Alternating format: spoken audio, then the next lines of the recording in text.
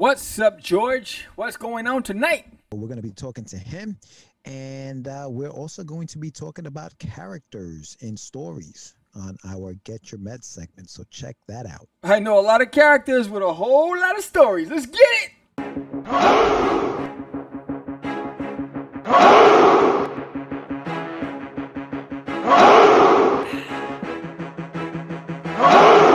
We are the only show for independents all around, giving you a platform to spread your word all over town. Catch the Craze is the place to promote to your fans with the dream of Medina and Sam the Crazy Man. Subscribe to our show and never miss an episode. It's time to get your meds, listen to us on the go. Updated every week, we never miss a day. Join the squad, come on in. It's time to catch the craze. If you are an independent, catch the craze. Making moves on your own, catch the craze. On your grind in the streets, catch the craze. Join the movement, catch the craze.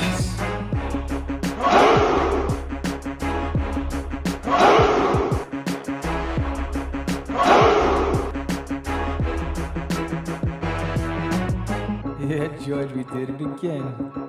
Come on now. You know you want to do it. Catch the craze.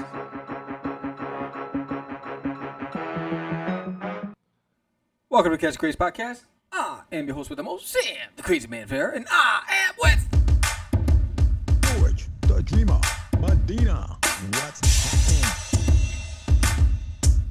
happening? oh my goodness gracious. You let that thing rock. I can't even hear it, but I like that. What's going on, dog? I like it a lot. I like it a lot.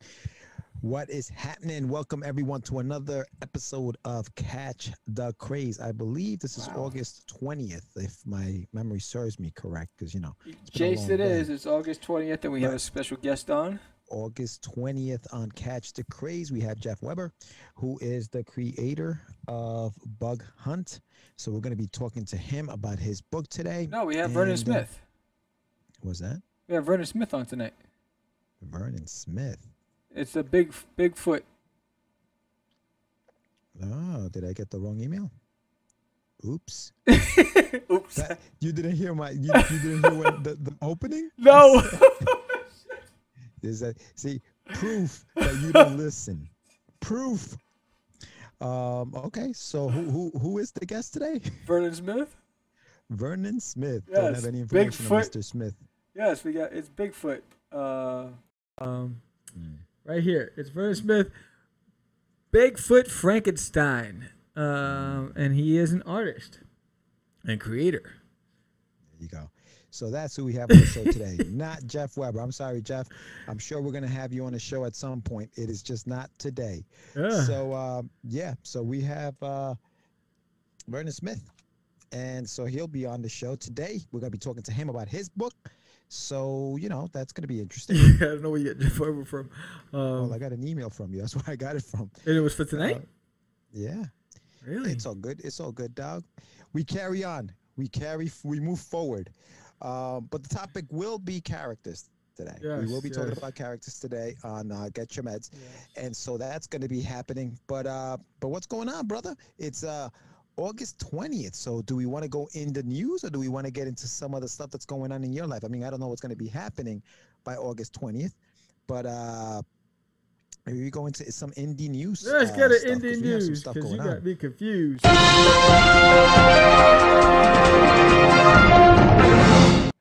In other news, we have clones, we got body snatchers, we got Vernon switching up with Jeff. It's crazy stuff.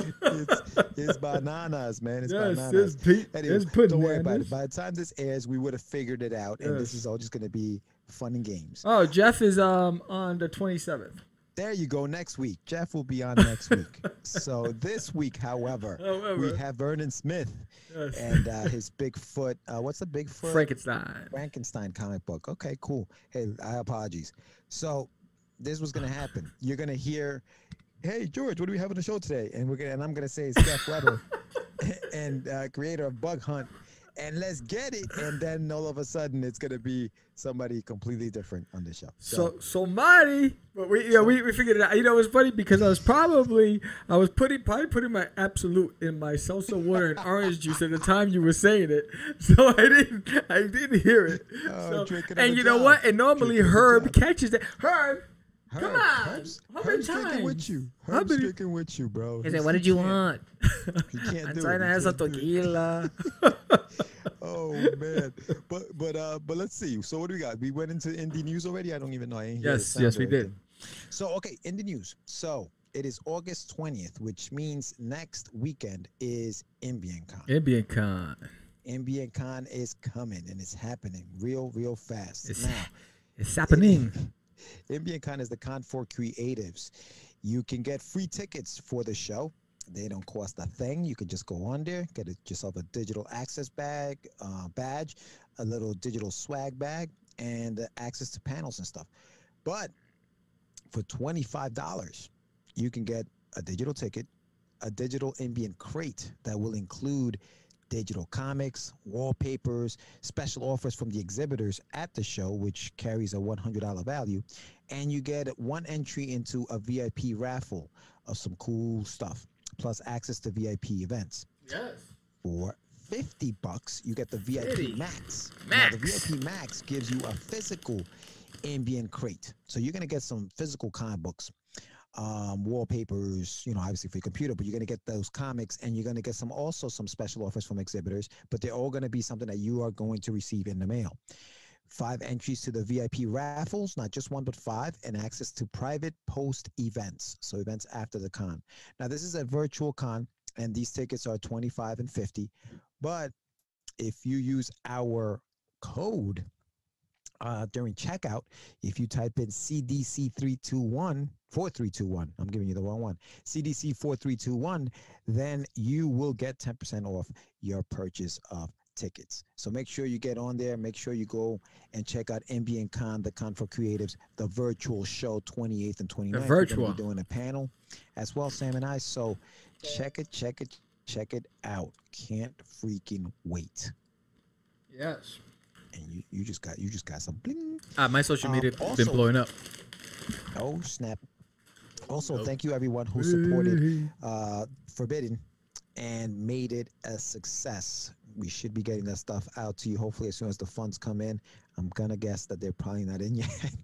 Negative. So it usually takes 2 weeks from the end of the campaign to reconcile. Right. So it takes them a week to reconcile. So they give the backers 7 days to get their funding in order. And then once they collect it, then it's 7 days to process all the payments, take their fees, and then they send us a notice saying, hey, you should be seeing it in your bank within 24 hours. So it's usually about 14 days from the end of the campaign that I get the money in the bank. That's right.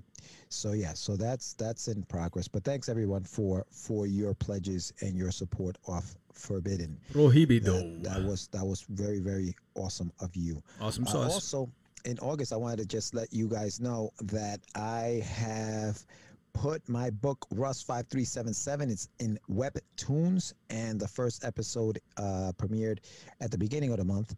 I'm putting out the second episode in November. I'm going to do it every 2 months. So make sure you go to webtoons.com. Look at that. Doing big things, man. Doing big things. Hey, listen, I hear Duty's coming. I hear Duty's coming to Webtoons. I don't know. There's rumors. Don't so stop. We'll get it. Do the brown. Do the brown. Wow. Yeah, so Duty is coming, but Duty's... You said Duty Brown. Wow. Yeah, so nice. dude, the Dudester is the little Dudester, he got life, bro. He's coming back, baby. You can't keep a green guy down. No, bro. you can't. It's not easy being green. Can't do it. You so can't do it. Yeah, so I'm gonna wait till I land in Texas. So as of the 20th, this episode, that means I'll be coming. I'm back from Texas in New Jersey, selling my current home. That means I already, because I went out to Texas already. I'm looking in the future based on the timelines. So I would have been back to yesterday for this, and this show's airing. So this is all pre-recorded. But so Duty will be making a comeback, and similar to George, who will be debuting on Webtoons. For some reason, Facebook turned Duty's fan page into a group. I don't know how that happened. I don't know why that happened. They didn't send me a notice. I mean, they sent me a lot of emails, and so I delete all of them. I don't read them. So they could have said, hey, we're converting you into, because they forced me to create a business account. Oh, really? Because the ads I was running. And so they made me go create a business account. So I didn't have a choice. They wouldn't let me run an ad anymore without me having a business account. So I had to do that. Then they stopped me from running ads if I didn't add 2-level authentication. I was like, they force you to do all these things. That's because they wanted my phone number. Forced. They wanted to make sure it's a whole lot of stuff with Facebook, yo. It's just crazy. I'm not gonna use crazy terms like Gina Carano, but it's just crazy how they be acting up. Gina Carano. Yeah, Gina, you just some harsh terms, but I'm not gonna do that. And but much props to her anyway. But but we also have some cool stuff coming out. Oh no, I think it's time for my medicine. I'm feeling sick. How about you? Not yet. Hold on, I got one more thing. Oh? So also just on Instagram, search The Adventures of Wonder Duck. I just launched that Instagram page. So get on there and follow it. Follow the page. I'm trying to post regularly, and I'll have more information about the book because next year in May I have some big news coming out for the book, the continuation of The Adventures of Wonder Duck. So that's indie news on my end. I don't know if you have any more indie news. No, I think now we need to go on and get.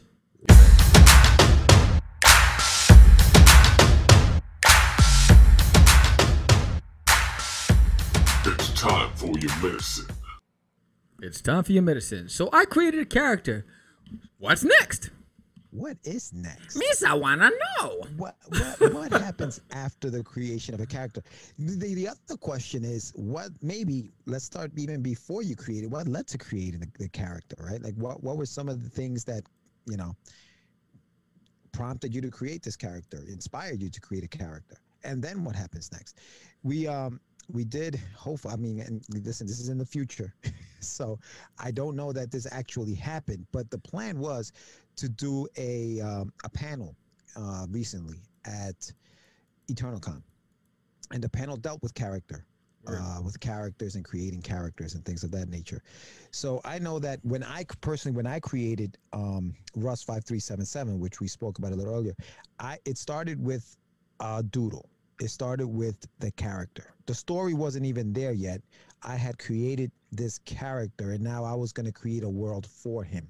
Now, I don't know if that's the normal way, or I don't know if most people do it that way. That's the way that particular story happened. And to be honest with you, I work different. It depends on the story. But for Russ specifically, I created Russ first, and then I created the world around him. Is that how you work, Sam? Or do you kind of like create your story and then you start filling it with characters, and then building the characters from there? For me, it's always started with the character. Yeah. And I worked my way back. Working my way back to you, babe. Nice. With a burning love inside. Anyway, so I usually like Forbidden started with sin. There's nail in my toilet. It started with the title. Yeah. See, that's what I'm saying. It varies. It varies because that started with the title. I remember going through the Lincoln Tunnel and it hit me. Pong! There's a nail in my toilet. So Cosmic Wars started with Gorf. It started with Cosmic Gorf. Yeah. And let's see. I think So Forbidden started with sin. Yeah. So it starts with the character. Yeah. When it starts with the character, right? What happens next? What happens after the character? For you, what happened after the character? For me, it's the questions. Who is he? Right. How did he become who he is? What were some of the life experiences that got him to this point? What were some of the decisions that he made? Who were the influences in his life? Who were his arch rivals? So it starts with me asking all these questions. I think, when I create the character, like Sin, when I created Sin, it was the name. Why is his name Sin? And I worked my way backwards. That can't be his birth name, And so I was almost as like I was challenging myself and my thoughts, and I was questioning me in this process. With There's Nail in My Toilet, it started with There's Nail in My Toilet, and then it went into Duty, and so it just was fitting to give him his name, Duty. And then it was, who is he? Why is he the way he is? Why is he on Earth? Why did he come to Earth? there's got to be a backstory. So it's like there's got to be a backstory in order to tell the present story. Yeah. You know what I'm saying? And somehow they got to link up.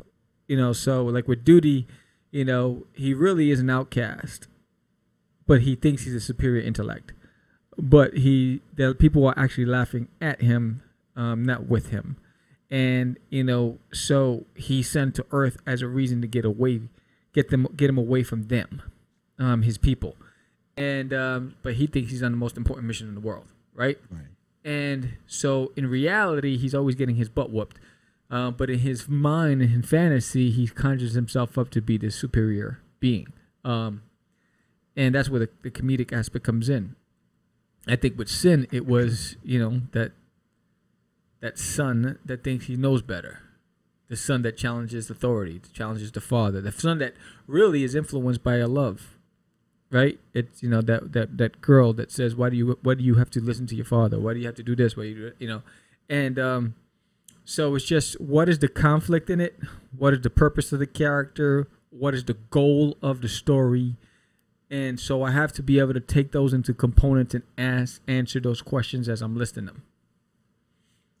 Yeah, I think that for me with Russ, for example, when it started out as just like a doodle on a page, he didn't look human. Right. He didn't look like a regular human being. He had a noggin. Like big eyebrows. He was bald. He had a big head, right? Yeah, like a hunchback of Notre Dame. Yes, I'm like, okay, what happened to this character? Why does he look this way? Right. And in asking that question, I created, okay, well, maybe it's a deformity that happened to him at birth, and maybe he, you know, has to deal with that. But I didn't want to make his appearance like a detriment to him, so I gave him powers, like he's, you know, telekinetic abilities. He's got this big head, and, you know, he's just, so I think that the look of the character also kind of dictates, and the questions that you ask dictates who this character is and what his story is going to be. Now, how do I make that into a story? How do I put all of these things together and then give him a story? You know, I'll have to give him I have to give him friends. Let's create some of these friends, and who are these guys? And then I think about, like you said, almost like their background, right? Like I think about the first 10 years of his life. What were they like? And create a story and just write something that may not even see it into the book, but at least you know, so that you can pull from that, or whenever you're creating situations, you can pull from that history, you know what I mean, and things like that. So I think that when you're creating a character, it's about asking questions and getting to know your character, knowing this character as if it's a real person. Yeah. Who is this person? What makes him tick? Why does he do the things he does? It's like what you were saying about Duty, right? He thinks this is happening, but it's not really that. It's because of his ego. So you give him an ego. You know, he's egotistical. I think that that's part of the character, and character is important in a story because that's the driving force, I think, in any story, because you have to care about those characters in order for you to keep reading that book. Otherwise, you're going to stop reading. Right. You know? And I think, you know, you have to have, I mean, like Duty is a comedy, and for me, when I was it was almost as if the alien became my narrator. Like Duty dictated what happened. You know, it was like, all right, there's several scenes in the woods, and he's, you know, dealing with wolves and bears and turtles and squirrels and woodpeckers and ants. But then he gets into a house, and now he has a Chihuahua named Herman, who happens to be, you know, Mexican Chihuahua, and Herman has an accent, and and Herman thinks he's a talking jalapeno, you know, and it's just it was the comedy, but wherever he went, there was always a rival. If he was in the woods, he had a rival. If he's in the house, he has a rival. You know what I mean? So it was like, but what was the purpose of that rival, and how important were they to the story? Right. You know, are they just fillers, or are they key characters? Right. So like in the woods, they were fillers. You know, in the house, there are key characters. You know, the dad and the son, the Chihuahua. You know, so it's like, so I guess for me, it was like, what's the outcome? The outcome was he sent to Earth on a recon mission to determine if we're a threat to his homeworld. The real story behind it was he was sent to Earth as a means to get out of the hair of the general, so that the general can focus because he's a nuisance. The only reason why the general has to watch over him is because he's the son of the ruler of Uranus. Boom. So, all right. So now he just sent the way. So then, all right, he gets to Earth. Now what? Right. So, and then so it's really about Duty's journey, you know, and to Earth. But I think the story where it has heart, it's the relationship that he has with the characters he meets on Earth. That's where the heart begins. Right, and that's the thing. Like whenever you have a character that you, as a creator, fall in love with, he allows you, or he dictates what other stories you write about him, or what other stories you create. Right, because, like you said, that there's an alien in my toilet. Duty in that story sparked the, you know, that inspiration to create another story. Hi, I'm Duty from Uranus. Tell a little bit more about him, and that spun off, you know, like the Christmas special, and right. that spun. So it just that spun off Herman. Herman, right? Like he's got his own story. Coming to America. Yeah, it's almost like what happens with all that stuff is like these characters, just the creation of those characters, keep you creating, you know, because. But you have to know your character, and you have to develop that character to the point where it becomes so real that he can literally, or she can literally be standing next to you, and you can have a conversation with that character. Yes. Which ends up happening as you're writing.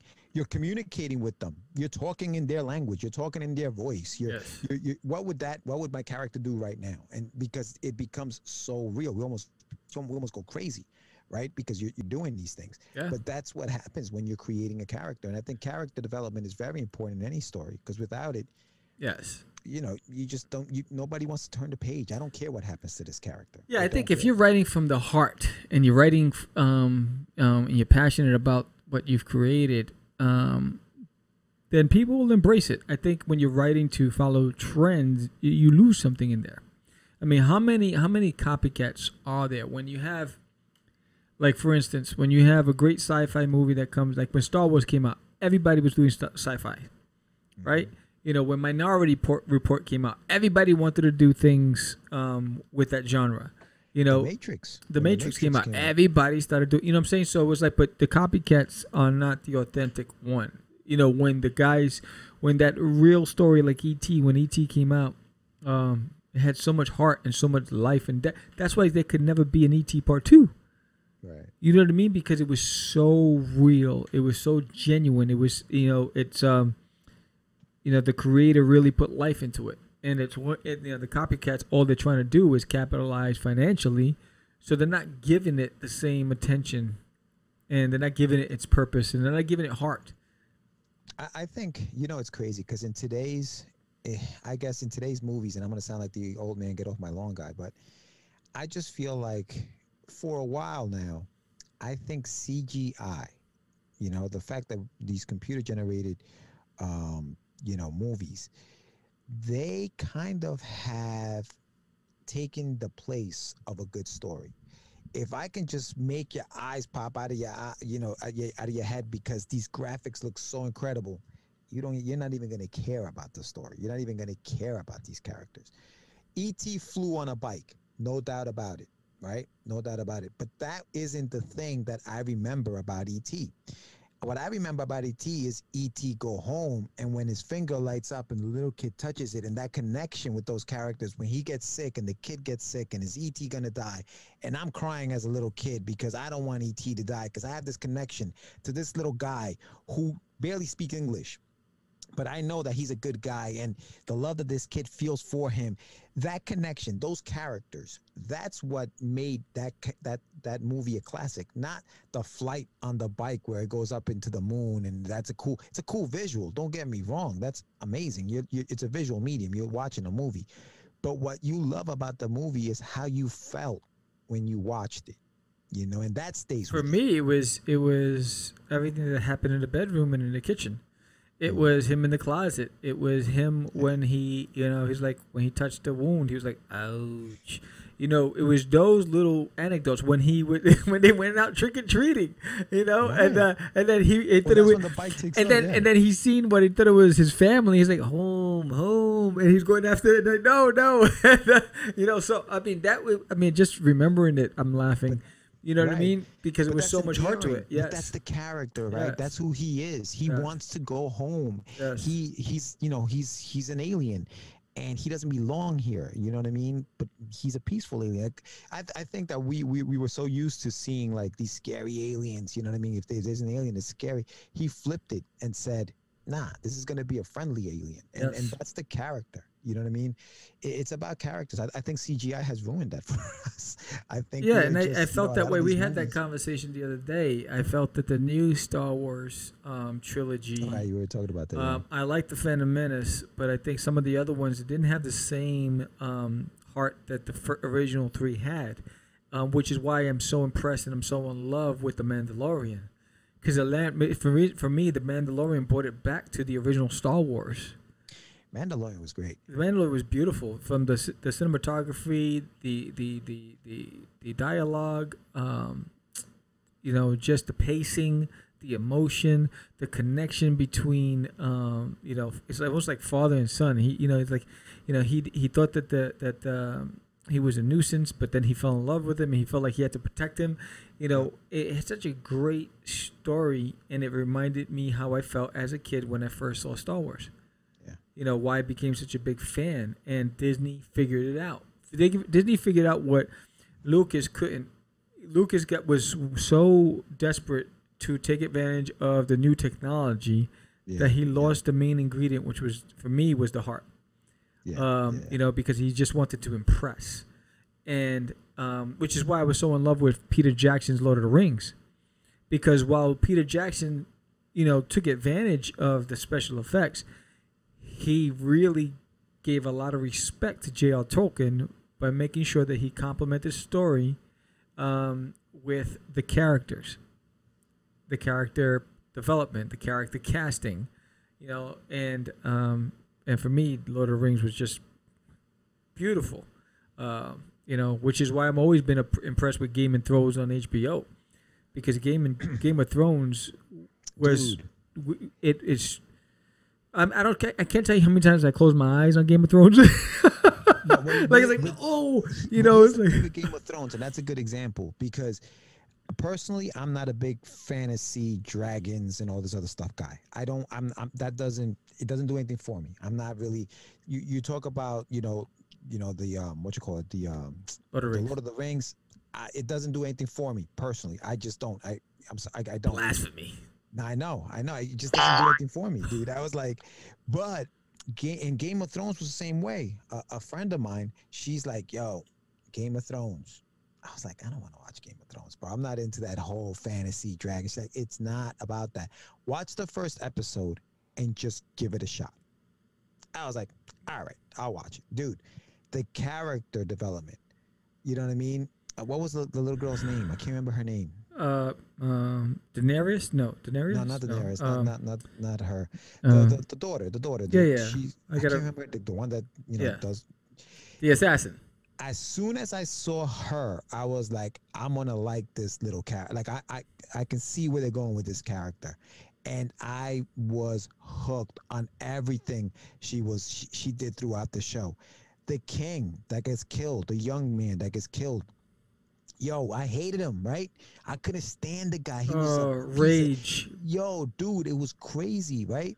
Like, but how about the guy that was eating the sausage, pretending it was it after he cut his? Oh my god! Yo, I can tell you right now, there was so much rage in me, so much rage, and there were so many times there were scenes that I had to go like this and cover my face, and I'm like, yo. You know, and then I was getting pissed off with Jon Snow, and I was like, "Come on!" Yo. You know what I mean? It's like it. You know, when they killed the father. Oh my! The wedding. Oh my God! The black wedding, or whatever it was, and it was like, oh my gosh. But that's character development. They develop those characters to the point where what happens next really matters. It really matters. It's not just like, oh, they're just doing it. It was so powerful that you had It was almost like concerts, big screenings at bars and movie theaters where people would go. Trips. Yes. It was crazy. Bro. You know, and I could tell you right, every time I watched an episode, and the thing is, you never knew what would happen. You were always on the edge of your seat. I had anxiety the night before watching it, and then when you're watching it, you're like, your heart's racing. You're like, what's gonna happen? You're like, wetting your teeth. It was crazy. Bro, I didn't, and I was late to the party because I didn't. I binge watched like what is it? How many seasons were there? 7. But I binge watched. No, there were 8 seasons, right? But I binge watched the 7 seasons just so I can see the premiere of the 8th, which was the biggest letdown ever. But the other, I'm talking about like everything they did in the show just seemed to work. It just seemed to work. You know, Peter Dinklage, what's his name? Peter Dinklage, playing Tyrion, I think it was.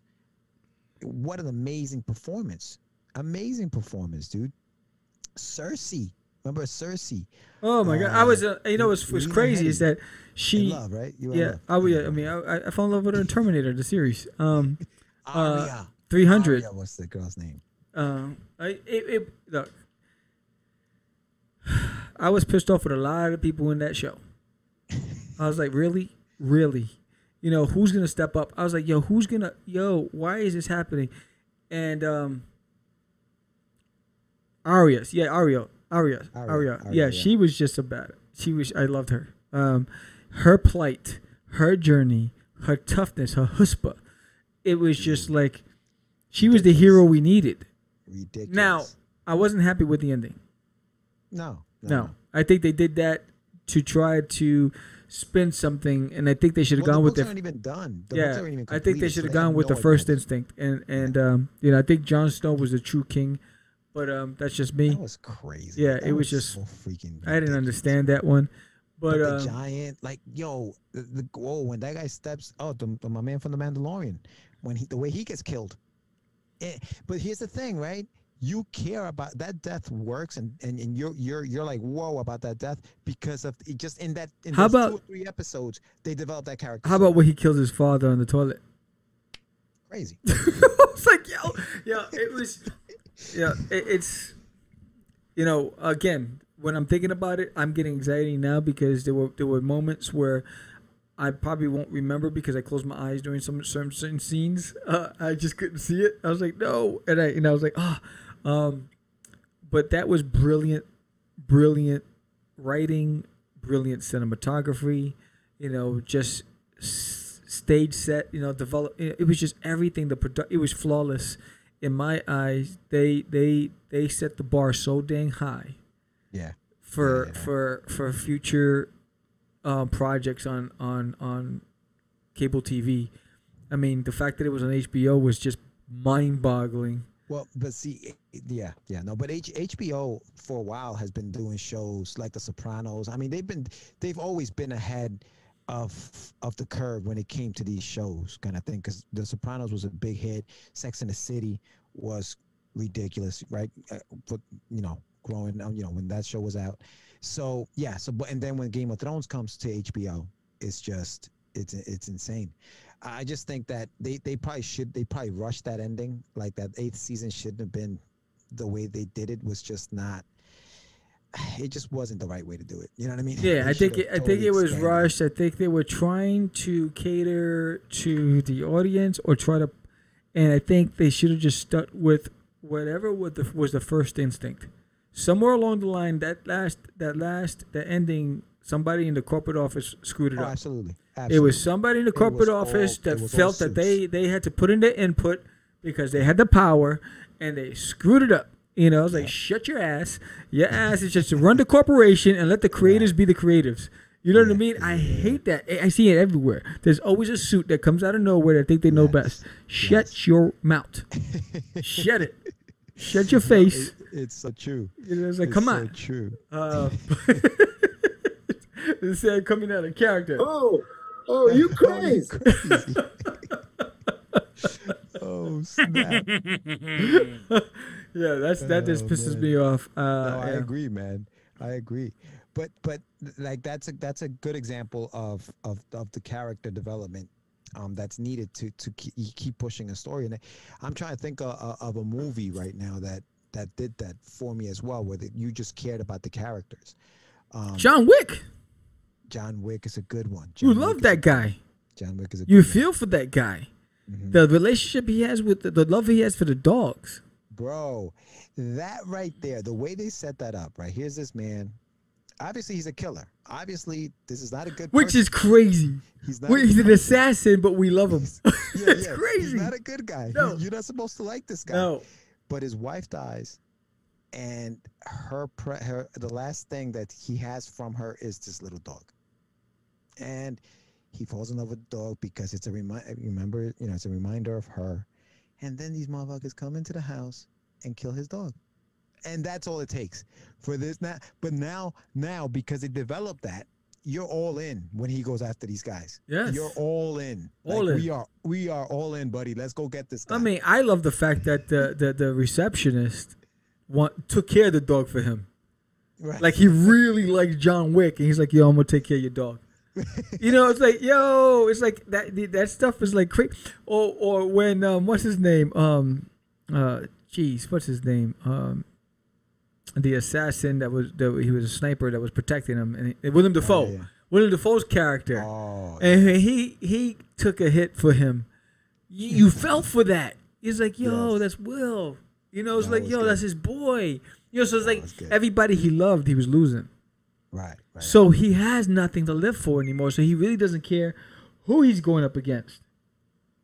That's You know what I mean? You know what I'm saying? It's like he at this point, when he decided to go after the Italian guy, because the Italian guy betrayed him. Oh yeah. Because he forced him to come back. And then he knows that it's going to cause him to go up against the world. He doesn't give a damn. I got nothing left. Right. I got you. My house is gone. My boy's gone. My wife's gone. You killed my first dog. This guy's gonna watch my second dog, so he's gonna be alright. You know what I mean? It's like it's crazy. Yes. I just don't know what they're gonna do with part 4 because he falls off that building. My gut tells me that the is the manager. I think the manager he's working with him behind the scenes. Yeah, I wasn't a big fan of the third one. I love the third one. No, I know, yeah, but the first two for me were the joint. Those were the joints, and but yeah, that's a good example. That is a good example of that character that you care that because of the development of it. I think you care about him. I'll tell you, and I'm sure I don't know if you've seen it. I'm sure you have. Shawshank Redemption. Yes, I've seen that. Right, Andy Dufresne, the main character in that story. For me, it's great character development. Here's this guy who goes to jail, doesn't belong there. You know what I mean? But he finds a way to kind of exist within that world and finds, I don't know, I guess he makes friends with these people who they shouldn't be friends, and they respect him because of his brain, because of how smart he is, and they end up loving him. And that's as that movie goes along, you understand. And even at the end of the movie, the character Red, played by what's his name, Morgan Freeman, and his character, like, it's a character-driven story. There's no action in it. You know what I mean? You're sitting there for almost 2.5 hours of just this guy in jail, but it's such a great. The way it was written is so great, and the character is what makes you keep watching the movie, and that's what it is. To me, it's all about the character. It was like Good Will Hunting. Good Will Hunting is what? amazing. I mean, it was phenomenal. Yes. You know, yes. I mean, you got Robin Williams. You got. I mean, you got the cast to character relationship, the dialogue, the heart. It was just like. I love that scene with Robin Williams where he tells him what love is. Yes. Where he breaks down love to him. He's like, you probably read all the sonnets that William Shakespeare has ever written, and you still don't know what love is. Like, you know what I mean? Like that scene, the way it's written, and kudos to these guys, because that was like their first screenplay. They won an Oscar Ben for it, Affleck, you know? and Matt Damon. And Matt Damon, yeah. And the way they put that together, but you're right. This kid, and you follow this guy, and you, again, when you start rooting for these guys. Even the relationship with him and his boys, like they knew. Oh. They're like, you, we're living through you. You have to get out of here. You know, he's like, you know, when I show up and you're not there, you know, I mean, it was just the dialogue. Yeah. I mean, I can tell you, I cried like 3 times in that movie. It's like there's like 3 points in that movie where I was like, you know what I'm saying? It's not your fault. Yes. It's not your fault. When he hugs him. When they come out, he breaks through to him. Yes. Yeah. Or when they drive up and he's not there, it's like, yo. And you almost like you can tell his friend was rooting for that. Yes. He wanted that. He said, every time I come up to your house, I hope that you don't answer the door. And you do. Like, you're too smart and you're too good to be still here. Do something with your life. Get out of here. You know, and even, you know, when he falls for the girl, you know, I went to see about a girl. You know what I mean? Like, that was great. The lines, I mean, it was just brilliant. I mean, but it's those stories with heart, you know, like Bridges Over Madison County. I mean, there's movies that are just like, they capture you. I mean, Beaches. Right. Beaches, Bette Midler. I mean, that movie, I cried like a baby. I went away, baby. I was like, you know, I'm a sob. I'm a Cancer. Just so you guys know, I'm a Cancer. I'm very sensitive. I look like this big burly Grizzly Adams. But yeah, I like gummy bears. Do you have a Kickstarter campaign and you're trying to figure out how to get the word out? You look online and you see the competition is fierce. Comic-Cons are slowly coming back, but in the meantime, how do you spread the word? You worked for hours creating your campaign. You post on as many social media sites as possible, trying to get the word out to no avail. Well, look no further. Why not sponsor an episode of Catch the Craze Podcast, the fastest growing indie podcast in the market today? That 30-second promo can get you an extra 2 to 3 backers or more. Who knows? Let's go. Hit the link below and get one step closer to a successful campaign. Okay, we are back with a very special guest. We have Vernon Smith. What's up, Vernon? How's it going? Awesome. How you guys doing? Sweet, man. We're good. I like that banner in the background there. Oh, thank you. Yep, the rep it. Looking good. Yeah. Looking good. So, Vernon, for our audience, who are you and what do you do? I'm an indie comic creator. Right now, doing a book called Bigfoot Frankenstein. I've written stuff in the past. I've illustrated stuff in the past.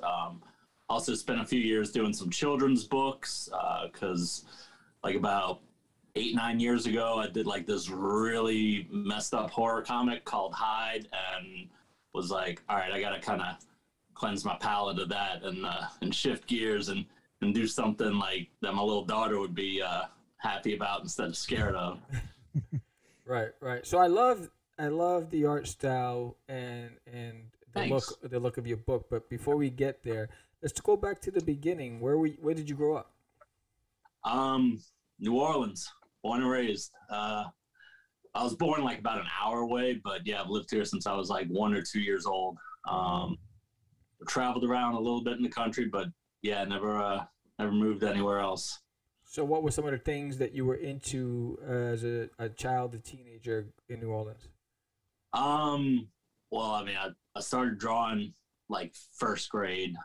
Did like my first kind of comic or like storybook then, and then like in elementary school, kind of was doing like comic strips with a couple of friends of mine, and then like in high school, or I guess like junior high, I met up with a buddy of mine that I'd like stay friends with till present day, and like we kind of got into like skateboarding, punk rock music, stuff like that, but then also like in the comic books too. So like we would just kind of draw 1-page comic books, or like kind of build on it and like work on it for like a couple of weeks and have like a whole issue, and we just like kind of trade them back and forth and like show other kids in school.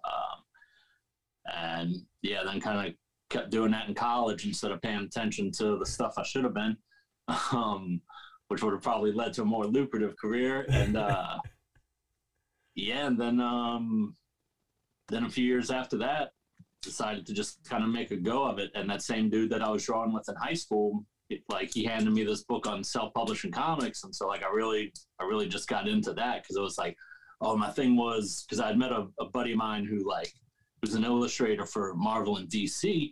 And I was like, okay, well, that'd be cool to like get in with that. And then I could like get people liking my stuff and then kind of put out like my own thing. But this kind of was just like, dude, just sidestep that. Like, if this is what you want to do, then do that. Which it's harder, because you're having to like build up, you're having to build up like your own following just from your own stuff, instead of being like, oh, I got people that like me because I drew Superman or, X-Men, something like that. I was just going to ask you, Vernon, are you still friends with this guy? Because he just gave you like the worst advice. I'm just kidding. I'm just joking. No, yeah, I mean, listen, this isn't like an easy road, right? Like you said, no. It probably would have been, building a fan base would have probably been easier if you drew Superman, like you said. If you drew Batman, they're like, oh, Vernon, yeah, sure, man. That's the artist that did that. Yeah, well, he's got a book. Let me go check it out. But when you don't have that, it's kind of tough. I was reading here on your website, and we told you we're going to go back. 7 years old.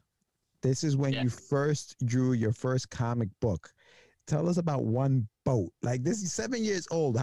Did you like fold this thing and have, like, how did you put this thing out? Like, tell us about that whole story. It was something like, from what my little bit I could remember, it was, I think it must have been something that the school did, because there was even like on the back cover, like it had like the school name on it and stuff, So I guess it must have been a project that they did, because it was like an orange piece of paper for the cover, and then just like some white pages thrown in there, folded and stapled in half. Yeah. But it was like bigger than just a regular sheet of paper. So I mean, it was like maybe 11 by 14 or something. And yeah, so it was just this story about like my mom and I going down to the river, because we got like the Mississippi River here, and you have like the old steamboats and stuff. And so it was like, we went there to go watch the boats. 2 of them almost crashed, but then they didn't. So we went home and we took a nap, and then we went back the next day and we saw some more boats. One of them was the Natchez, and one of them was the Black Freighter. Like, I don't know where I got the Black Freighter from. But it's like, just some spooky ass boat showed up in the middle of the city or so. I was like, dude, I want to know what happens next. Like, are there like ghosts on this thing or something? Like, because like years later, like I'm reading Watchmen, and I think like that was like the kind of in between story. They had like Tales from the Black Freighter. I'm pretty sure that was it. The Black Freighter. That's awesome. Yeah. Dude. It's amazing how creative we are when we're that young, right? Like how we're fearless about our storytelling, because we don't know any better. It's like ignorance is bliss, so we just create. It's freaking amazing, man. Yeah. Like, why couldn't I do that now? Now I'm trying to come up with stuff. I'm like, but it's like, it's even if I wrote something like a year or two ago and I get to like kind of working on stuff, because usually like if I have something in mind, like I'll write just like a ton of it in a notebook and just like kind of fill it up, and then I'll go back so that I've got like stuff to kind of draw on, so I'm not just sitting there looking at a blank page.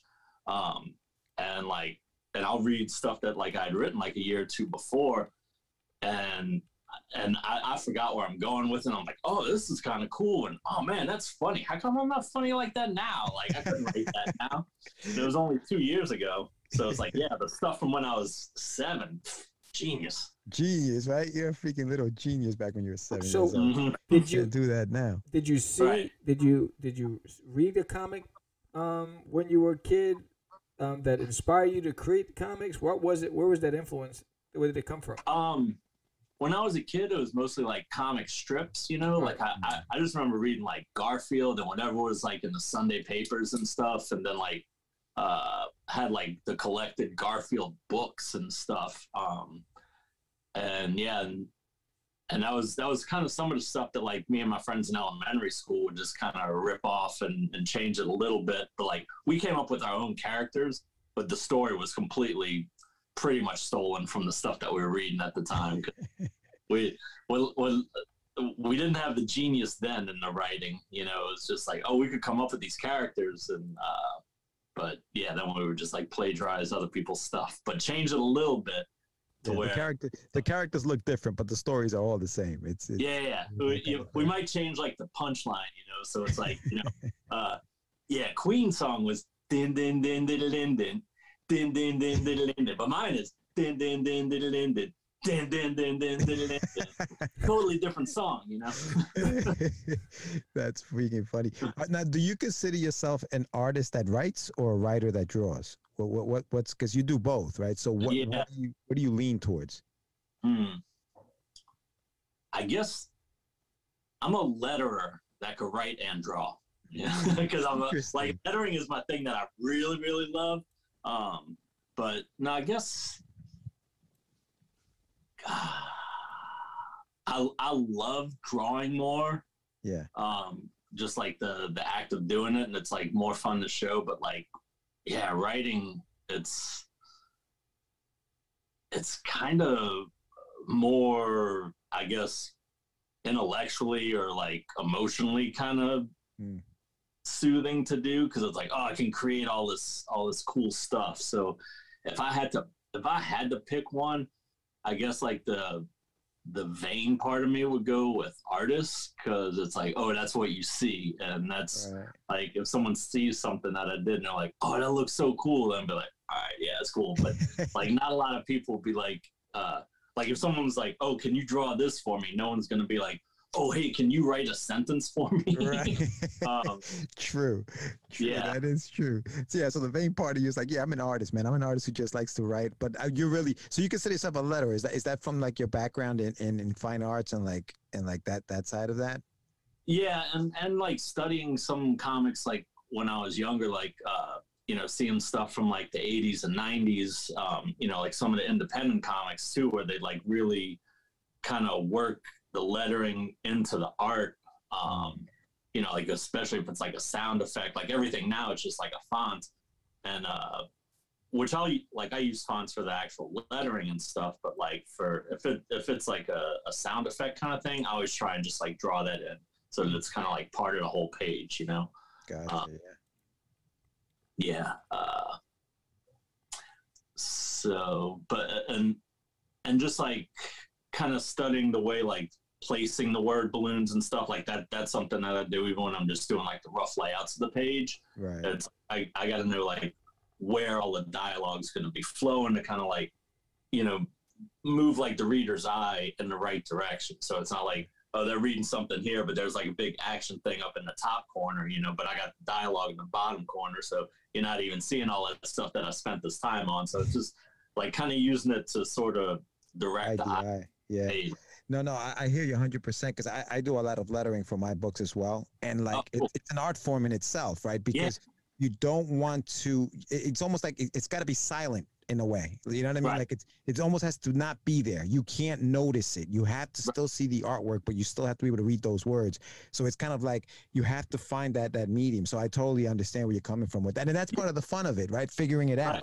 Like that's totally part of the fun of the whole thing. So I'm 100% with you on that. And looking at your pages, I mean, you definitely achieve that when you're doing this. I love the crackoon, like when the lightning is blasting, you know, like that's really, and that actually looks like it's going into that kind of like the drawing, like you're talking about, like when the lightning strikes and you see the words, they kind of go into that whole lightning strike. So that's pretty awesome.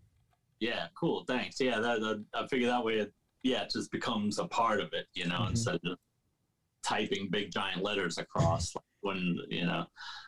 Yeah, no, 100% agree. 100% agree. But tell us a little bit about, so now you're into your whole, you know, self-publishing. You're now self-publishing fully. What was the first book that you self-published other than what you were doing in high school? When did you actually started, you know, let me take this a little more serious. Let me see if I can get this thing published. And then you went out and did it. Well, there was two. The first one I tried doing was this comic called Port Authority, and it was about like superheroes in the real world. Like, you know, they weren't they weren't wearing like capes and tights and masks and stuff like that, and they didn't have code names. They just like kind of had like, you know, uniforms, and but they're you know, it's like these they were former government experiments, and then they broke loose and they became their own thing. But their thing was like, yeah, we could help you, but you got to pay for it, you know? So it's like, you're stuck in a burning building? Hold on, let me swipe your card and see if it's going through before I come up and save you. Wow. Mercenaries at the highest level right there. Right, yeah. But they're like, you know, also superheroes at the same time. And so like I did that, and I was like, all right, I'll you know, pitch it to Diamond, because that's like the main comic distributor, you know, pretty much in the world, especially at the time. I mean, this was like early 2000s, and but it was like, you know, I'd read all about like the old self-publishing stuff of like the 80s and early 90s, where it's like, oh, anyone could do this, you know. That's where the Ninja Turtles got started from, and like Bone and stuff like that. So I was kind of going off of, you know, stuff from like 15, 20 years old, but trying to apply it in like, you know, early 2000s. And so it's like, all right, I'll get the whole book done, and I'll get it printed up. And this was like right before kind of print on demand comics happened. So it's like, I found a place to print up like 2,000 copies of the book, because I was like, I'm gonna go to Diamond with a complete thing, and they're gonna be like, oh, this kid's for real. Like, and so we're gonna be impressed with them. And they turned it down. Boy, so you're sitting on 2,000 books. Yep. Oh, brutal. So when Katrina hit, I was like, thank you, jeez. Wow. Yeah, like, so I was selling some just at like, you know, indie comic conventions and stuff. And so then like a couple of years later, like I pulled back, and I did like another one that was called like The Adventures of Dexter Breakfast, and it was like kind of more cartoony with like this little wombat cowboy and his talking dog sidekick, but they're tossed into the Old West with like real people and stuff. And then that one actually did get picked up. So it's like, okay, now I can go ahead and print this. So it's like, so I figured that since that was like the first one picked up by the distributor, and, you know, like put in comic shops across the country without me having to bring them, I guess that would be like my actual first kind of breakthrough comic. Yeah. That's amazing, man. So Diamond picked it up. So you pitched it to them, like you send it out to them, and they said, all right, yeah, well, we'll distribute this. Yeah. Yep. Nice. So I put out like 2 graphic novels, because like I at first it was going to be like single issues, but like it wasn't like you have to sell a certain amount for them to keep, you know, carrying it, and so it's like just for like a little $2 or $3 book, like it wasn't pulling in the numbers to where like the money would be like. So they were like, well, if you put it out as trades, you know, you're going to sell a lot, you know. If you only sell like 100 of them, but they're like, you know, $18, $19 books, that's a lot better than selling 100 like $3 comics. So you'll be closer to like hitting the money. And I was like, all right, cool. So I did that, put out a couple of those books, and then after that, did another one called like Return to Love and Dead. That was like in about 10 years ago, 2010, 2011, and I was like making fun of like the celebrity reality love shows at the time, like Rock of Love and Flavor of Love and all that stuff. But instead of like, you know, like an old 80s musician that was like in a house full of girls, this was like a has-been celebrity zombie who was like in a house full of girls, and they're just doing all the stuff that you would see like in the, you know, like in the VH1 shows, but they're fighting for a guy who's just gonna end up eating them one day, you know. And like the main character was the dude. Like, do you ever see the original Night of the Living Dead? Yes. Yeah. So it's the main dude that's in the movie who like gets shot at the end of the movie, you know, because they think he's a zombie. But so I took him, and it was like, all right, well, it turns out he didn't get killed, but they thought he was dead, so they tossed him into the fire. So that's what actually killed him. So then he did come back as a zombie, and it's like, and he became like this celebrity zombie because like they had to like go to court to like fight for his rights as like an undead person, and then it's like he was in like, you know, then he became like a celebrity, and I was like doing little like montages of him being in like different movies from like the 70s and 80s, like Dolomite and Bachelor Party and stuff like that. and so then now it's like, you know, 2010, and then he's like, you know, he's like 60 years old and a zombie, and there's like these 20-year-old girls with like hardly any clothes on, just like, you know, backstabbing each other, like New York and stuff like that would do. And God, I forget all the other girls that were on these shows, but like, wasn't there a girl named Hoops or something? Oh yeah, other girls. Hoops. Yeah. God, who else? I forget. Even like, yeah, but I watched like all the Flavor Loves and the Rock of Loves, like Bret Michaels and stuff. Oh my God! And back with that stuff. Holy cow! Did you? So you put that out as a graphic novel? Is that what you did? Yeah. Okay. I put that through Diamond too. Wow. And then what was oh yeah, so I had a daughter right around then, so I was like, all right, let me pull back and you know, concentrate on her for a couple of years. And then like around 2013, I did this book called Hide that was like this horror comic where everyone over the age of 18 wakes up one day and wants to kill everyone under the age of 18, and put that out through Kickstarter. And yeah, it was really messed up book. Like there was stuff that like like yeah, it was He's like, yeah, it was messed up. It was just trust me, it was messed up. Yeah. He said, just trust me. How is that a graphic novel also? Was that like single? It was a one-shot graphic novel kind of thing? Yeah. Now, Vernon, what's your style? Is your style more cartoony or is it more realistic? Like, what do you like to draw? In what style do you like to draw? It kind of depends on what I'm working on. Like that Dexter Breakfast book was definitely more cartoony. Mm-hmm. Hyde was more realistic because it was like, you know, kind of more in the real world. And with the children's books that I've done, those were kind of more cartoony, but some were kind of painted too. But with Bigfoot Frankenstein, it's more realistic with some bits of cartoony in it, just since, you know, because of subject matter, with like a pieced together Frankenstein version of a bunch of different big feet. I was like, all right, I don't have to stick too much with realism there. So it's kind of a cartoony realism, I guess. Like, I got you. So tell us a little bit about the book. So it's called Bigfoot Frankenstein. Now you are the artist and letterer, and then it's written by Mark Bertolini.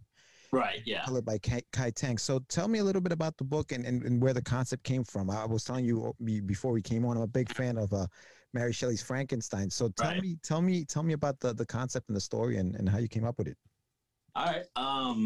It's the story of like the great whole lot of greats grandson of Dr. Frankenstein. And he's hiking through the woods one day, stumbles upon a pile of dead big feet, stitches them together, harnesses the power of lightning, and creates a new best pal. The two hit the road in a hearse trying to find out who's killing all the Bigfoots.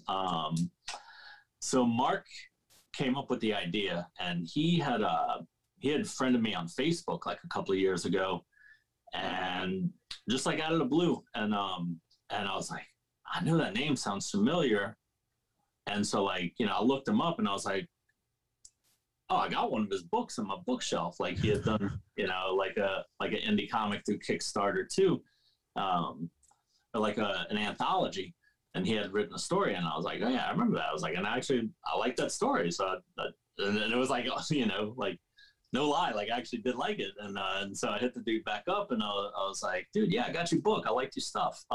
He's like, all right, cool. And he's like, I got some ideas for some stuff, and one of them I think would kind of fit with your style, and he's like, it's called Bigfoot Frankenstein. And I was like, dude, you sold me on the title. And I was doing like a children's book, and then also it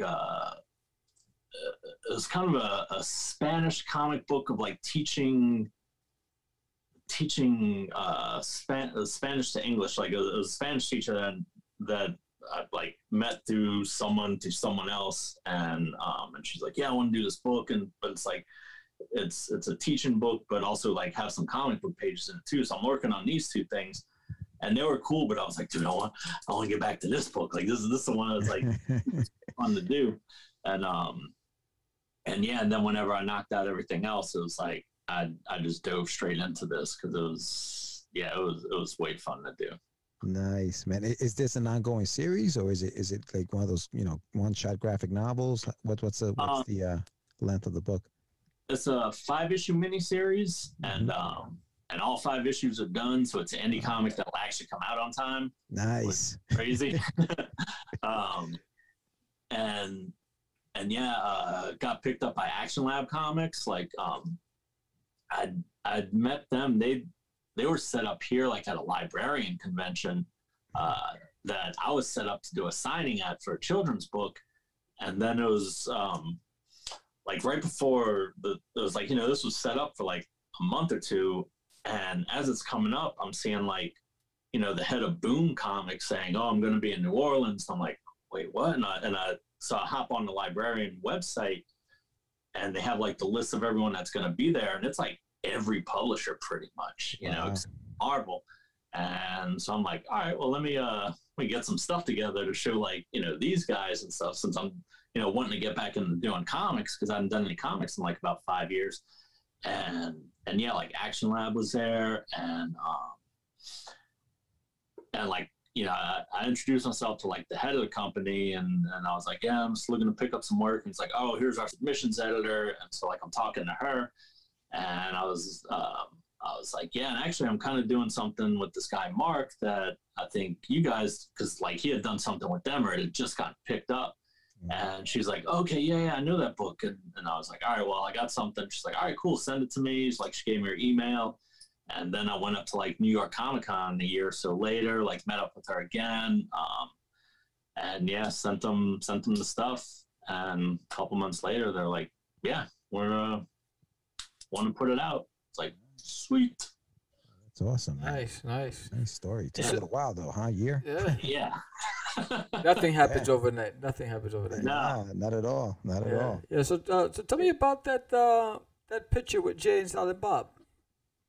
Oh, that was so they filmed Jay and Silent Bob reboot here, and like in the convention center here, where they usually have the Wizard Comic Cons, they set up like the fake Chronic Con for the movie. It's like a Jay and Silent Bob themed Comic Con, like in the movie, and so they just put out a call to like all local comic artists, to see if they wanted to, like, we'd just be basically kind of extras or like, background characters, but we would just set up our own stuff like we would at a comic convention. And they had done that for like another movie a couple of years before that called SuperCon.